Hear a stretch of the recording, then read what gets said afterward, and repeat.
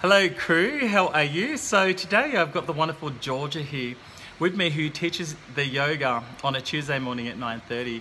And we're just going to highlight the benefits of yoga. Simply, we're going into our Find the Stronger You challenge, which will start next week. And what I want to highlight is the power of what yoga can do for you in succeeding in this challenge, but beyond that, what it can do for your life and how it should be a part of your training schedule, considering we do so much hard training here at the gym. So I thought we would highlight Georgia today, and she's going to actually talk to you about the benefits and why it is that you need to come to this yoga.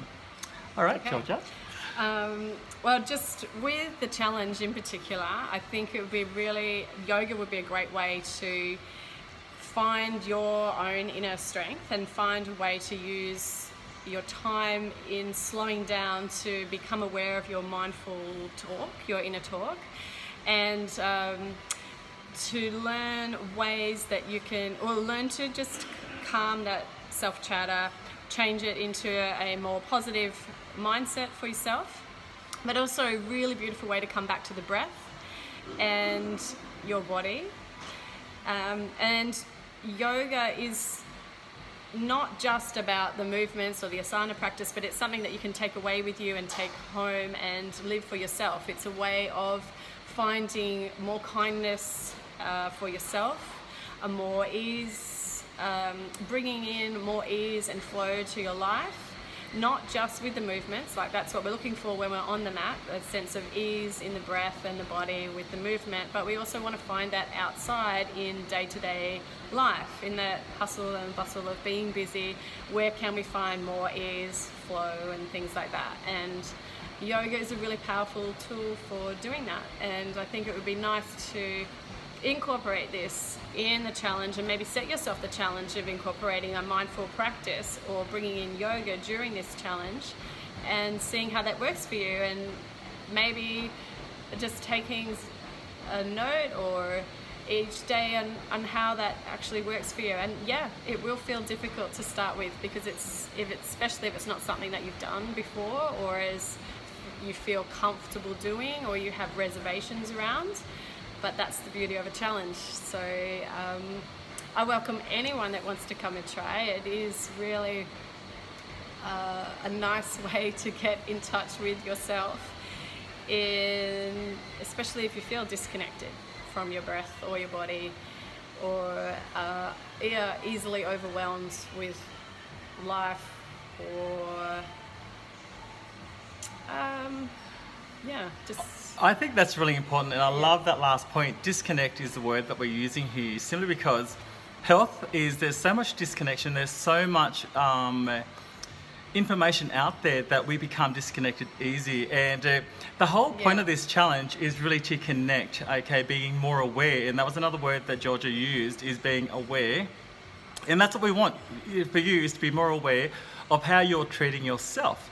And given that we do all these classes, a lot of these classes, it's just bang, bang, bang, you're doing this. And quite often you can get into this thing where it's robotic.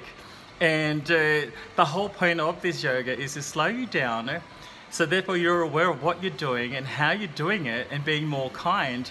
And that's exactly what we want, is to stop you still.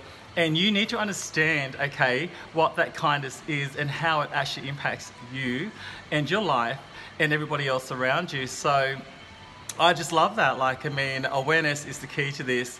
And I think spirituality via connecting your body to your mind to your body, the muscles and everything else, there's a sense of beauty in that, and a sense of accountability, because you actually start taking more responsibility in what you do when you actually understand how your body works and what your body needs. Yeah, totally. You find that awareness, and with awareness you can have more self-acceptance, and that's the thing. You're not competing against anyone else. We're not here to, generally speaking, we're not here to be competing against anyone else or comparing ourselves to anyone else. Even though society will generally push you in that direction, we're really here to come back to ourselves and work out what works best for ourselves and our bodies, and finding quiet is a really nice way of doing that, and giving back to yourself, and just slowing down that hustle and coming back to some quiet and some calm and some kindness, and restoring your body instead of depleting it, So there you go. There's been some big keys that key words there that Georgia has just highlighted there for you, and it's going to be 14 weeks during this challenge, and I think Georgia has just given you the best features of what this yoga will do for you. So we're hoping to see you incorporate this amazing session with Georgia, especially her teaching this, into your program going into this challenge. Awesome. All right. Thank you, Georgia. All right, you're welcome. Bye. Thanks.